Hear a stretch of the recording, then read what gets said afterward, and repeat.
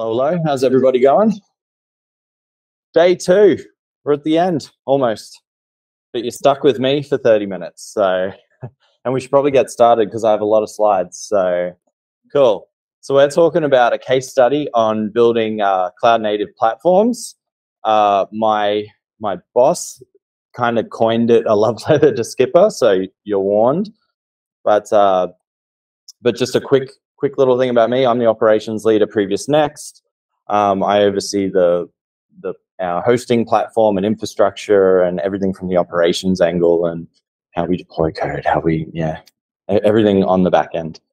For this talk, I really have 3 main objectives. It's to talk about the journey that we've been on over the past pretty much decade to this point, the lessons we've learned along the way.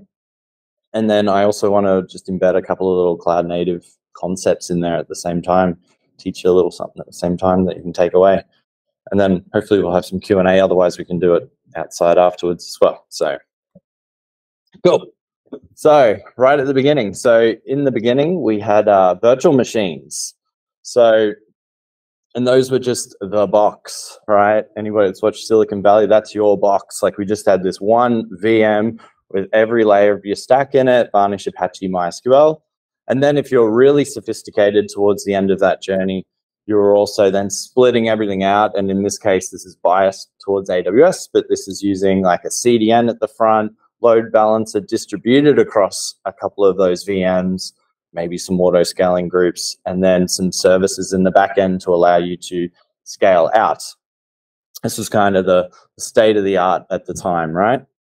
And from there, we saw this as the way forward at the time and started to build a lot of tooling around that sort of last part. So we were using Packer to package our code into AWS AMI images, and then we had a whole bunch of tooling that would kind of orchestrate a bit of that and then roll out an auto-scaling group and turn the knobs so the new version goes up and the old one goes down. A lot of stuff that's baked into auto-scaling now. But the biggest issue was it was so slow. It was very, very slow, like 30 minutes slow. And if you double push to master, oh boy, like just for dev, you were waiting. Development teams were waiting, right? So, and then you'd have to do a little bit of manual intervention. And not only that, we still then had with this model, this kind of image packaged model, we also still had other things to overcome. We had configurations like for configuring the Drupal app, decoupling our config from our Drupal code. We had secrets that we didn't want developers to have for, whatever they were, API keys, things like that.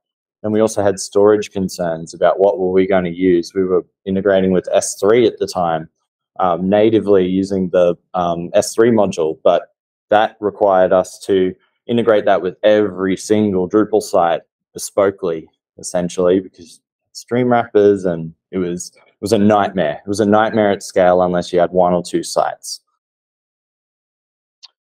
That leads us into, and everything looked really bleak, but then we go into chapter 2, Docker. So, little question, does anybody know when Docker 1.0 came out? Anyone want to take a guess? Cheeky boy. October 16th, 2014, right? I feel old.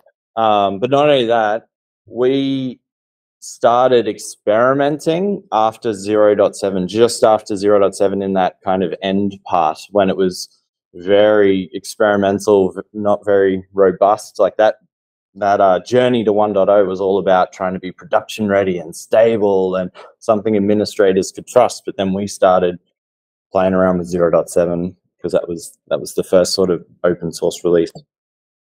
What that meant was we took that one box and then we went, sweet, we can carve that one EC2 instance out into multiple EC2 instances, right? So then we took our Docker containers and made them VMs as well. So in this scenario, you've got like a routing layer with Nginx, and then each container was kind of just like our own VM or our own big monolithic image, right? And that gave us our Apache MySQL SSH and the whole thing was orchestrated with Puppet as well. So like the config was it was pretty nuts, really. But it did give us a lot of decoupling from that instance because we could roll out new versions of PHP for different projects and isolate them. And so it was a really nice sort of first step, but we learned a lot of lessons along the way there around running all these services in one image, and you really want to run each one of these services in its own discrete image. So then on came Kubernetes, right? So that last architecture, not really great for production, right? It doesn't, like, we did experiment with the idea of having VMs get run out auto-scaled, and then we would sort of package the container image in there and roll that out too, but that was just as janky. But on came Kubernetes.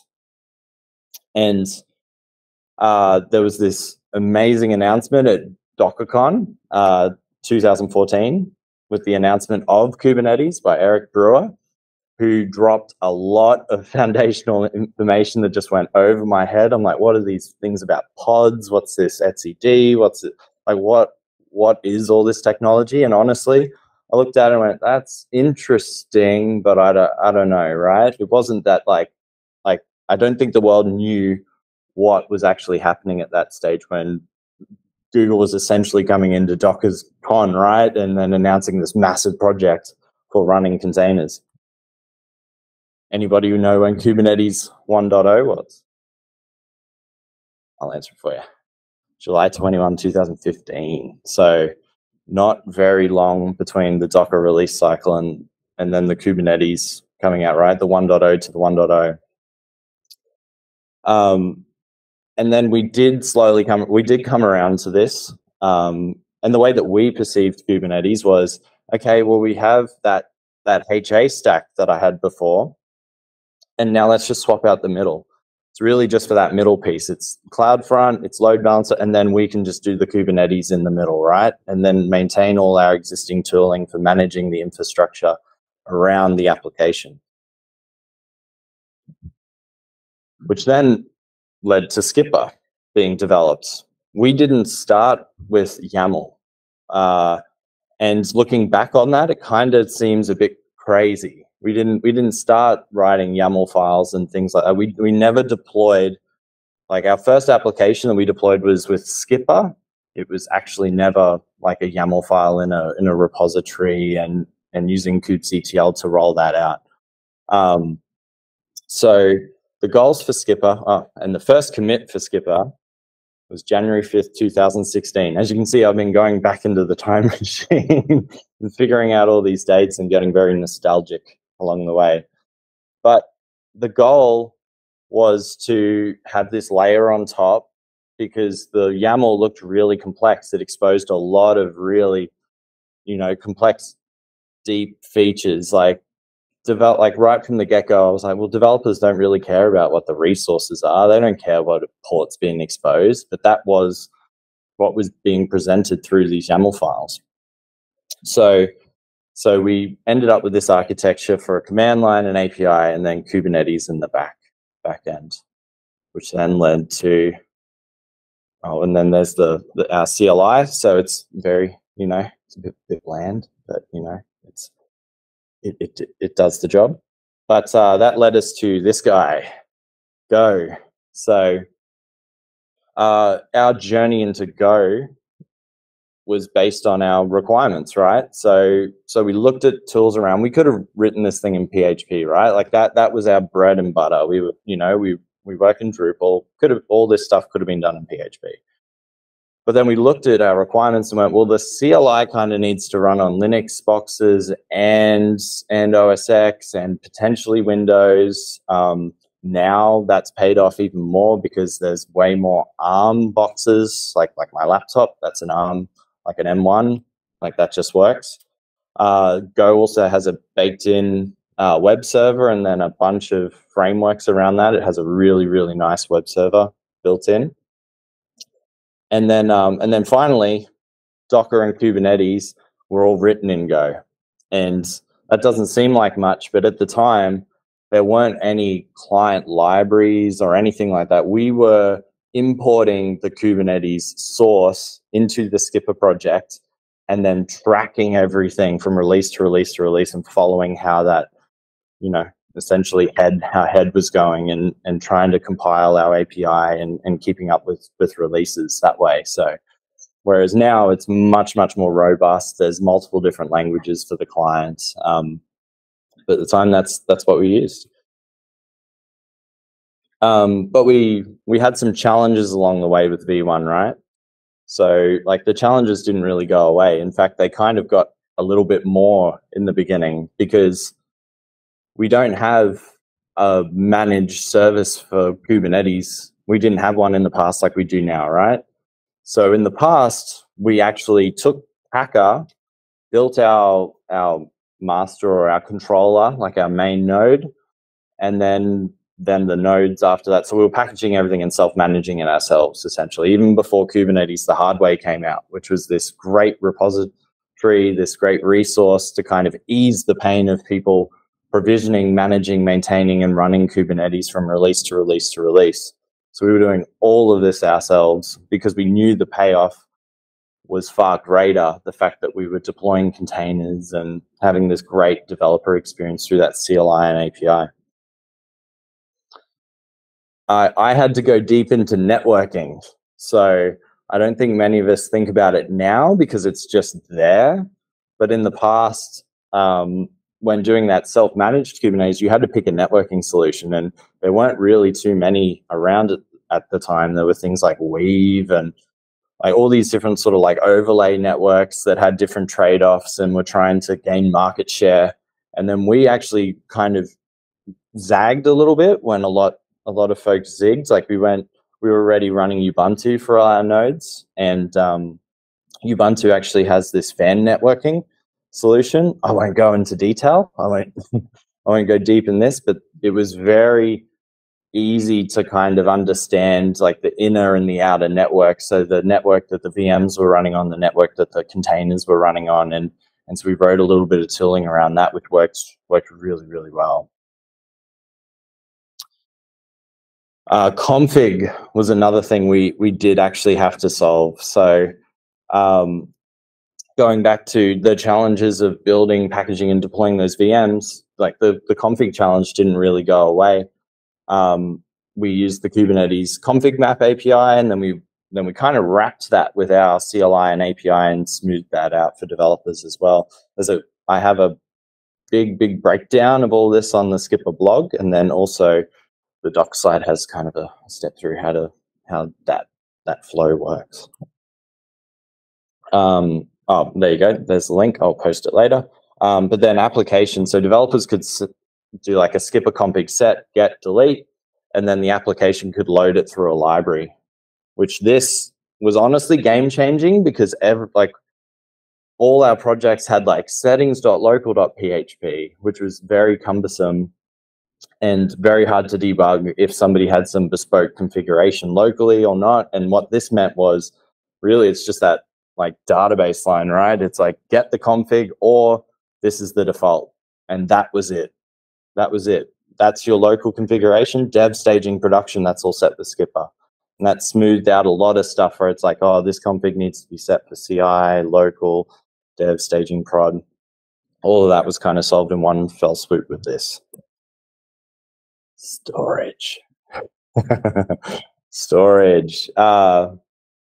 Storage was interesting because really the solution at the time was deploy an NFS server onto the cluster and run NFS yourself and mount some blocks and have some mounted block storage on there. It's all good, but that's not really HA. And while we were going down the networking rabbit hole, we didn't really want to be storage server experts, you know, at the same time, like we were seeing all these extra things that we were having to manage. So, and we also saw the pain that we had previously with like S3 module in Drupal. So we went down the path of mounted views file systems with S3. And there are so many. These are the three that we had to pick at the time. And you had like S3FS, like the first one, which is POSIX compliant, but it's slow, noticeably slow. You had RioFS, which we landed on at the time because it was faster because it didn't adhere to all those POSIX compatibility rules. And then we were starting to, things were getting dire and we were starting to look into Goofies, which was like a Go version of RioFS because we were running into some issues with caching and things like that. It was a very interesting time. I still remember where I was standing when EFS got announced for Australia, and then we immediately started working getting onto that. So we also built a bunch of integrations into with Kube, so you could extend Kubernetes to make all of this mounted volume stuff automated. And yeah, we've written a bunch of provisioners, and now we're using the community one. Database images. So everything's running up on your infrastructure, but then we sort of had this issue of, okay, well, how does local development work now? Because by doing our CLI and our API integration, we lost drush integration. So you couldn't just go drush at dev and sync it down. So we had to come up with we had a constraint. We had to come up with a really interesting way to do it. And we went, well, why don't we package that database into an image, and then folks can just Docker pull and pull down the image, and we can sanitize it. And the more we thought about it, the more we realized this is an amazing idea, because not only is it sanitized, you can also have policy around who can access and pull that image down. CI now gets a completely sanitized version of the database. So it just had this flow-on effect where at first we weren't sure, but then after really just diving in a little bit, we went, oh wow, yeah, it's really powerful, and we've invested in this ever since. There's a quick example for folks who want to come back to the slides and see a configuration, but we essentially wrote this tool called MTK, which stands for MySQL Toolkit, and you can kind of replace fields, strip out databases, no data, certain databases, and that's the repository there if you want to check it out for yourself. So we were in a pretty good spot at this stage, and we were migrating projects onto the new infrastructure, and they were all running on Skpr v1 at the time. But at the same time that we were doing all this work, there was also this massive cloud native wave coming, because not only were we building tools on top of Kubernetes, everybody else was building tools on top of Kubernetes. Everybody was building solutions and products on top of Kubernetes. People were getting, startups were popping up everywhere and trying to be the next thing on top as well. So there was this massive, massive, massive influx of projects. And I mean, this is the screenshot of, if you go to the Cloud Native Foundation, which is the governing body that kind of shepherds and assists with all these projects, this is the latest screenshot. It's nuts. It's very confusing, and it's only gotten bigger, right? So, but at the same time, like I said, there's all these things being built on top of Kubernetes, and there's all these new patterns and models, and there's a lot of maturity starting to happen in the Kubernetes project around process. So we saw this and went, okay, we want to build a V2 of Skpr. And why would we build a V2 of Skpr? Well, first commit 2018, so 4 years ago, 4.5 years ago. We fell in love with reconciliation loops. So back at that graph where we have our CLI, our API, I should have put a graph in, but there's this in the back end too, which is looping and enforcing state. So instead of our API just going, deploy the app, and that's it, this is also in the background going, is the app deployed? Is the app deployed? Is the app deployed? And that sounds really silly, but it's actually extremely powerful, because you're keeping the state of the cluster, you're keeping it all in sync. So there's no drift. There's nobody going in and manually changing a deployment or something, and then it's off. And this is really powerful, because not only is it just for deployments, but then it also fed into everything. So cloud, want to provision a CloudFront? We wrote a reconciliation loop for that. Want to provision some database credentials? We wrote a reconciliation loop for it. We were able to write these small little loops of code that then just become this big tree, and really embody that Unix philosophy of do one thing and do it well. And that's what each one of our loops were doing in kind of this orchestra. being orchestrated by our platform. If you want to learn more about this approach, I did a talk at Container Camp, and I kind of compare this approach to like HTTP, like a HTTP request in some ways. So just a self-plug there. The other side, the other thing that we learned was around our API, which was a HTTP server. And we wanted to leave our options open, let's put it that way, in terms of like, what do we want to build on top of this API? We have a CLI right now. We want to leave the door open moving forward. And that's what led us to gRPC. So, I mean, a lot of developer folks are very familiar with the idea now of having like a definition file and then generating or building against that definition, just like Adam Bramley's GraphQL talk yesterday, very similar in some ways. But yeah, with gRPC, you can create this definition file for a service, so like the hello service, and then you can tell it the inputs and the outputs, and then you can generate server stubs and client stubs in whatever language. So we created Go ones, there was Node, there's PHP, there's Java, there's a whole bunch of them. So that left the door open for us to build fun, cool stuff on top if we wanted to moving forward. It also meant that our APIs were very well defined. So we have a server for kind of each core concepts of its environment, like deploy or delete or create. That's a server. Config, that's a server, like set, get, delete. It was this really nice way to really elegantly define our API. And then if we ever needed to make changes, you could see it right then and there what we were changing, what the input and the output was.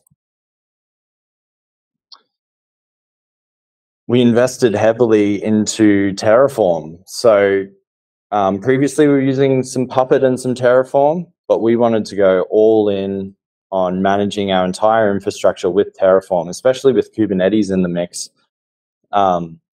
We wanted to manage everything that was running on cluster that wasn't managed by the Skpr, like it wasn't a Skpr application, so it was like log aggregation and security tools and things like that. We wanted that to be managed all in this one repository. The same thing that's bringing up the cluster should also provision the stuff on the cluster that's used for operations as well.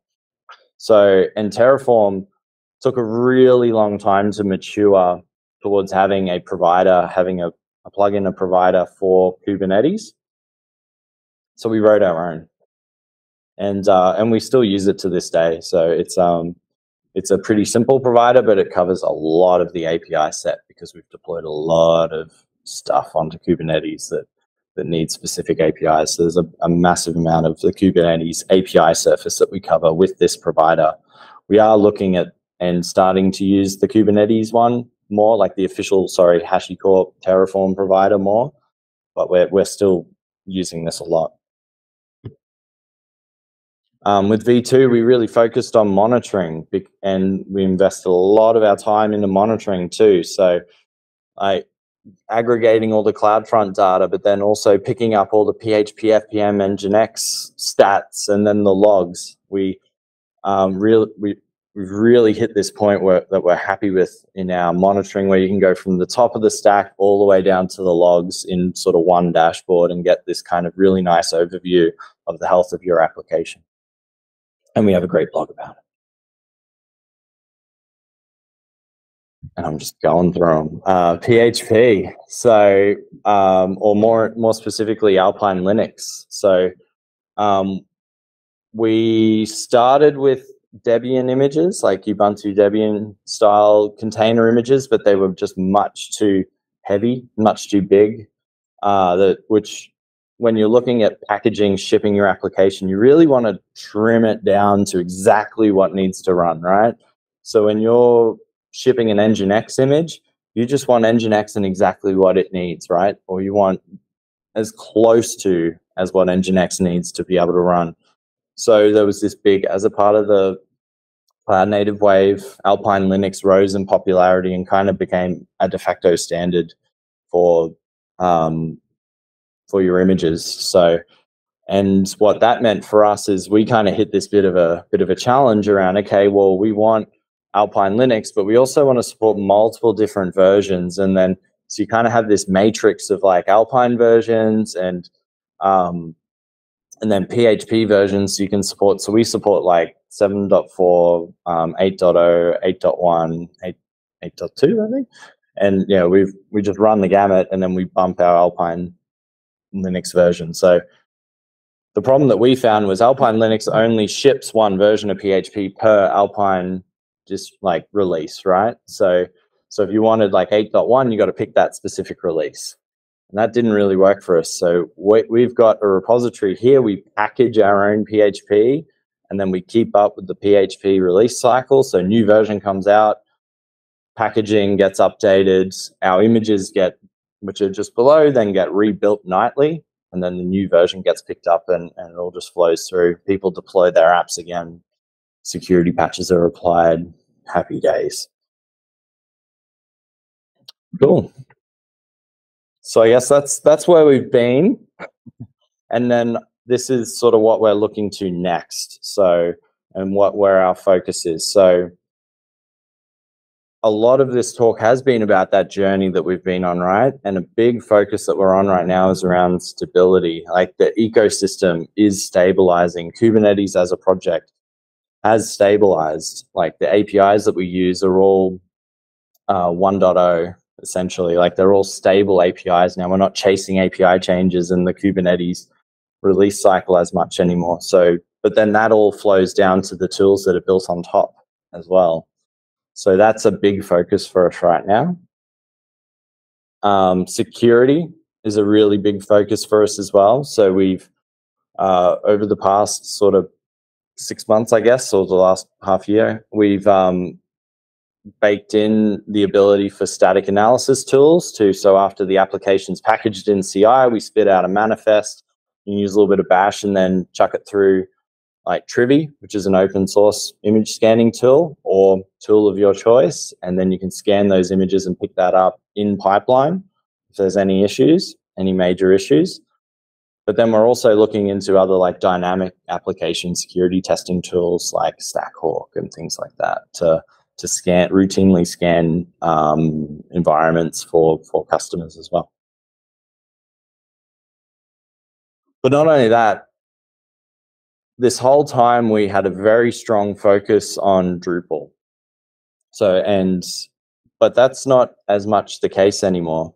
Well, I mean, we still focus on Drupal a lot, but there's all these kind of additional services around the outside of Drupal now. So I mean, Adam Bramley did a talk last year about Drupal and OpenSearch, and that's all powered by this, like the right-hand side of this diagram where you have Drupal and then you route specific parts through a proxy to OpenSearch to then just go straight there and query from your decoupled applications. Not only that, you might have like a very specific path that's a completely separate application that's not Drupal. And then not only that, you might have some stuff in the background that you can ping and talk to and then execute an operation against. All these things we're slowly building out as new application types as we go. So we've focused on Drupal. Now we've got PHP, and then we've got like a basic deployment type for these sort of extra services to test them out, like Node and Go and things like that, to kind of really dial in what's the best way to do this. So that's where we're heading. And on that note, I'm all good for questions.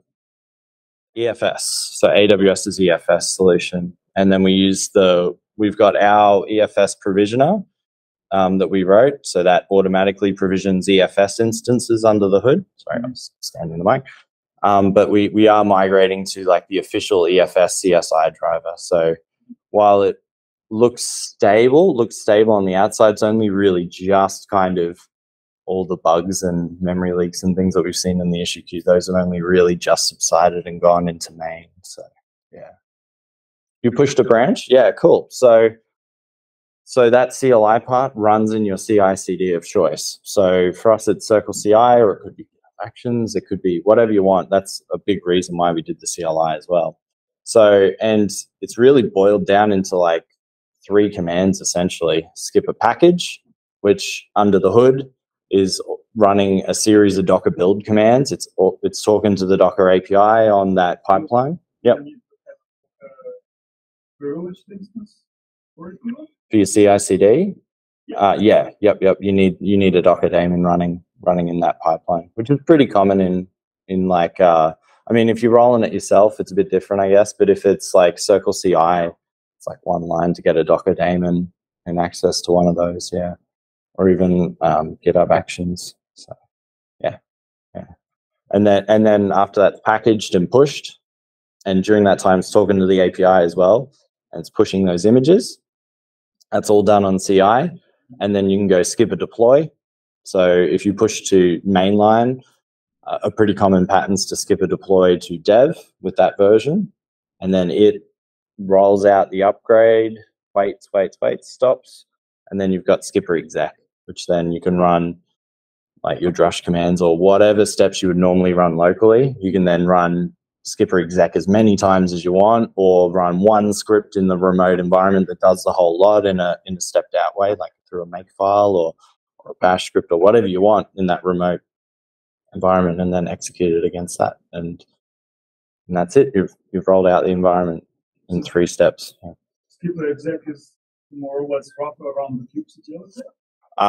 No. It's definitely not. It's actually I guess that's one challenge that we had, was around how does somebody connect to a remote environment. So we have the Skpr exec command is kind of a wrapper around SSH in some ways, and we have an SSH server written in Go, and it actually spins up a new independent container or pod in Kubernetes with very similar configuration to your FPM instance, running a CLI image, and that's your session for the whole execution. And then when you exit your session, it gets terminated and cleaned up. Yeah.